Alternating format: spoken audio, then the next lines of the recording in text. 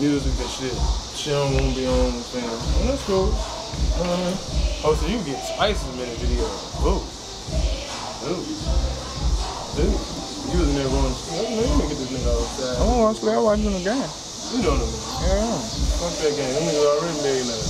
We trying to get there. Dead ass. Ain't that the truth? Alright. We watch the game now, right? Let me show you. I give it to you like this. This is how much money I got in my pocket.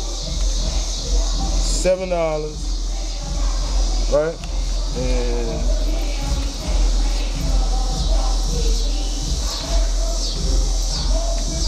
2 cents, I think, right? If me and him, he like the Patriots, I like the Eagles. You know what I'm saying? I mean, I don't like football like other niggas do. But let's say, me and him watching the game, he bragging on the Patriots, I'm bragging on the Eagles.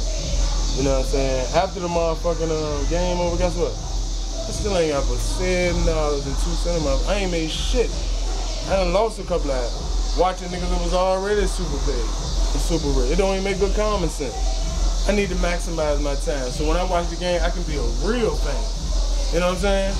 Watching it, knowing that even while they playing, making money, and you know what I'm saying, all the entertainment, guess what I'm doing? I'm making motherfucking money too.